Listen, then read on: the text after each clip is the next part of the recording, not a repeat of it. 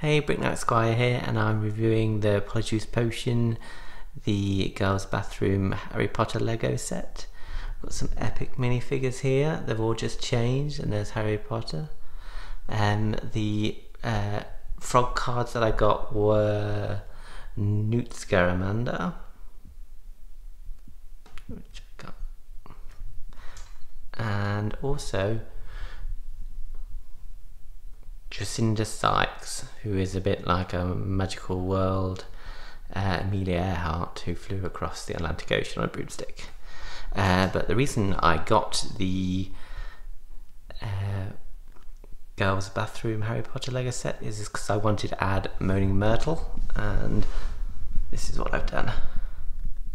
So this is the Moaning Myrtle figure from Series 2, and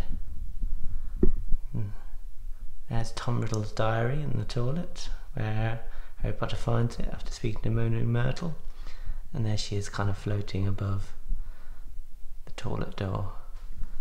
How did I attach it? Well, those kind of stud holes, you can fit two of those clear things that she comes with in the minifigure.